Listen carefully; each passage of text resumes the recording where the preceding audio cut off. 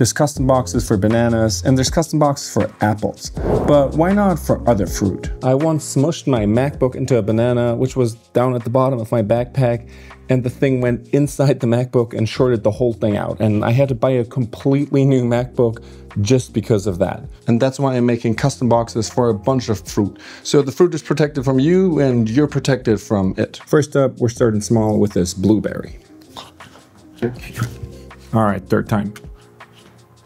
Delicious. So these do get smushed pretty easily, and it's kind of hard to snack them on the go. Either you just have something that just gets really smushed, or you have a huge box that probably won't be filled. But we're gonna solve that. The plan in itself is pretty easy. We're gonna make a blueberry shaped container to have your blueberries in, so you definitely know what you're carrying and everything's safe. So while the plan is pretty straightforward, there is a problem. I don't know how to model organic stuff at all. I'm kind of okay at fusion, but that's more like geometric shapes. And I really have no clue how to make organic stuff like this berry.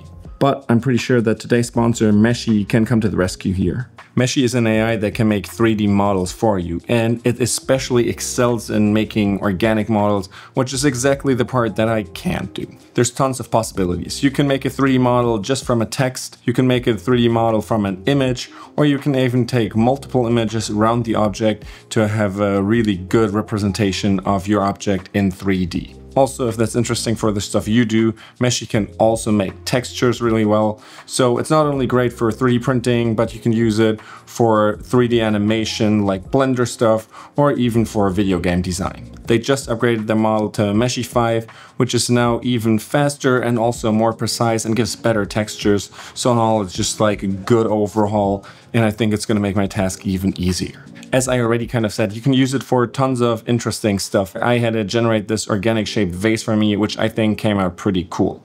So if you want to make organic shaped models and don't know how, definitely do try out Meshy. Link is in the description down below. Cool, so let's start with making a blueberry box. What's really helpful is that they also have a prompt generator. So I just started the first generation and we'll see what the results look like. So there's a couple questionable results like this one here, but this one I really like. So I think we're gonna go with this and then export that. So that went way better than expected.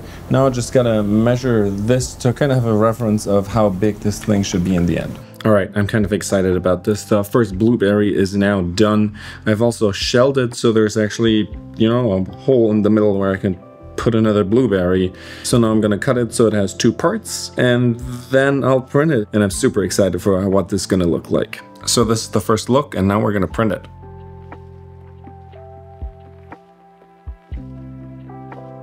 This worked surprisingly well. This is it, and like, look how cute it is.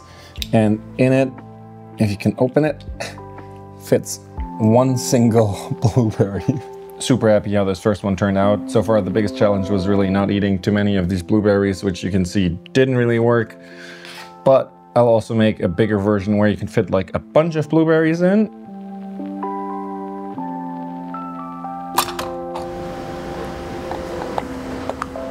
The next thing I want to make a box for is this peach, because I love peaches, but they're also really squishy and there's so much juice in there, you really don't want to have that in your bag or wherever. So yeah, we're gonna make this, and I have another idea on how to make a cool mesh model with this, with Meshy, that might work perfectly for this one. Because one cool thing you can do is just take a picture of the object that you want to have a mesh of, and then just import that into Meshy and have it generate a mesh from that picture. So hopefully that's going to look more like my peach specifically, and I'm going to try that out.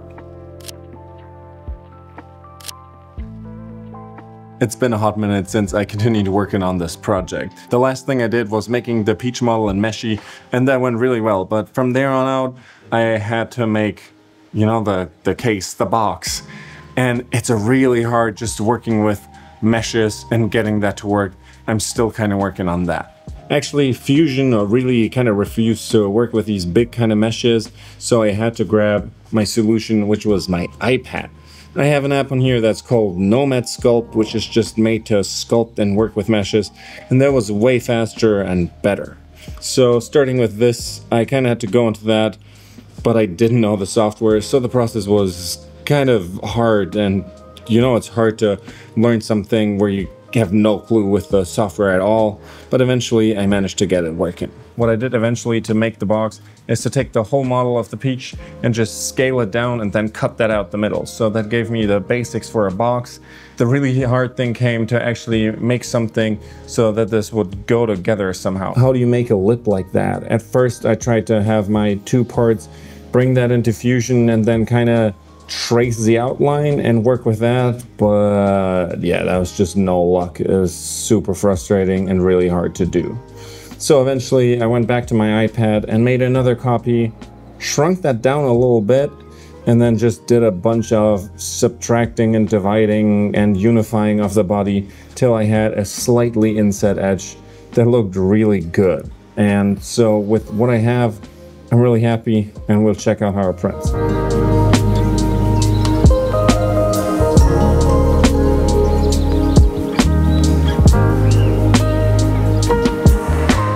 On the first version of the sprint, I ran into a bunch of problems.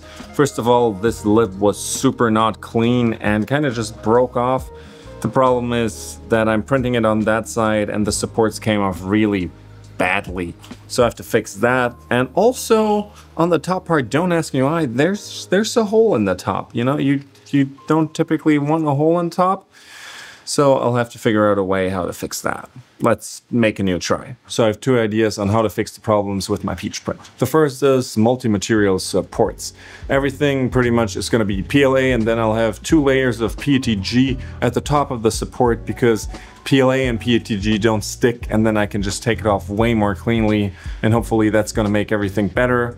Also, I'm going to switch from tree supports to standard supports, just give it a whole lot more support, and hopefully then there's not going to be a hole in the top, you know? It's not supposed to have that, and we'll see how it goes. Let's print. Nice, that went really well. The peach now has a lip that works really well and snaps in nicely. The curves are kind of hard for my 3D printer, but I'm really happy with the result.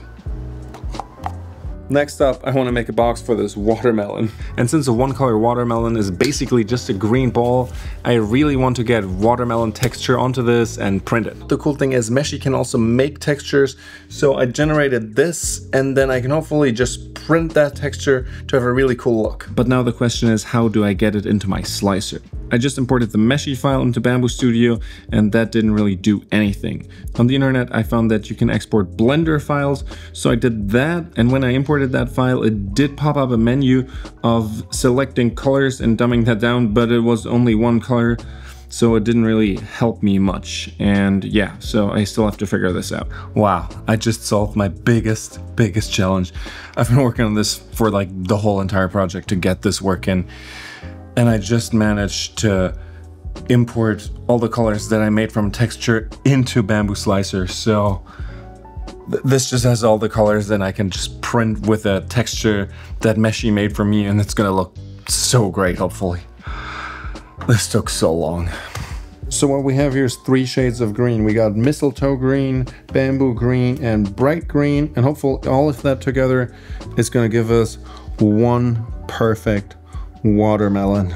So after some more experimentation, I can't get the texture or the colors into Fusion, so the whole thing is kind of complicated, and my plan is now to just pretty much do everything in Bamboo Slicer. I designed the stuff for the twist lock that I want to do for the watermelon in Fusion, but now I'm just kind of putting everything together in Bamboo Slicer and hopefully making that work. This is way more annoying than I thought. Obviously, Bamboo Slicer isn't really made for this. So, you know, lining anything up and then subtracting stuff and adding stuff, it's way harder than it should be. I guess I'm making progress. This was so much work to get together, especially all of it in Bamboo Slicer, which isn't really made for that. So with like 20 hours of print time for one half, so like 40-ish for both, let's just really hope this print works the first time, because yeah. All right, we got the printer going, we got the time lapse going. Now let's wait 20 hours and hope for the best.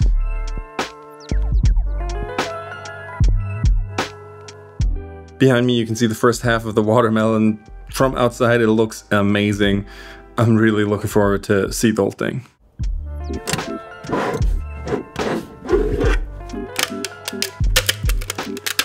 There's some support collisions like in here that I might have to just like Dremel away or something like that. But other than that, like, doesn't this look cool? All right, let's check if this watermelon actually even fits in there. That's looking pretty good. As you might have seen, I went down to 2 colors just to save print time. I just started the print for the second half of the watermelon, and I decided to make the locking mechanism separate, and then I'll just glue it in because I think that's a lot easier. And in just about 30 hours, we'll see how everything worked out.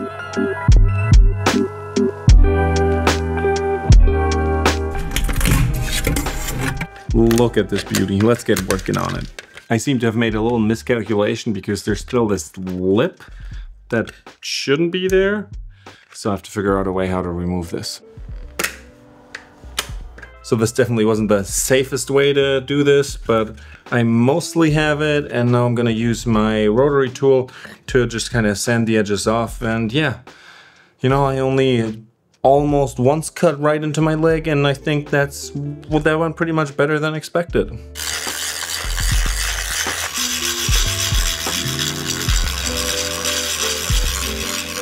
So while my twist lock mechanism already goes in, I can't really turn it. So I'm just gonna take off a little bit on the inside here and see if it works afterwards. Really gotta say, I love this Hoda rotary tool. Just makes stuff like this so much easier. Just doing this by hand would have sucked. And now this turns perfectly. And see, then it locks.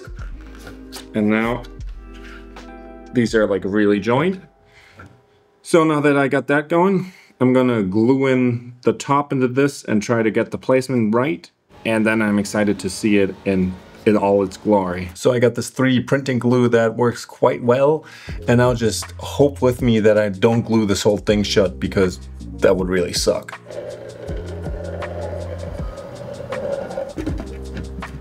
So we got this all glued up now, and the pattern pretty much matches up, so I'll let this dry for a second and then see if I can still open it. Moment of truth, let's see. Nice. So this looks pretty glued in. Okay, I just realized 2 things. First of all, a really round object and twist lock is not really easy to operate. And secondly, I shouldn't have made all of my, you know, indents for the twist lock the same size, because now I have no clue which side is which and which way I have to orient it. One should have been bigger. But hey, for the, you know, use of this video and the general usefulness of this thing, I think it's gonna do.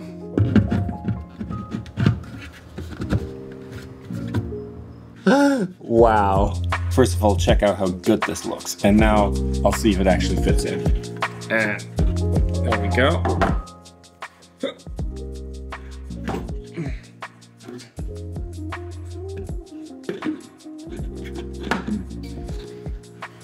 And finally, my watermelon is safe.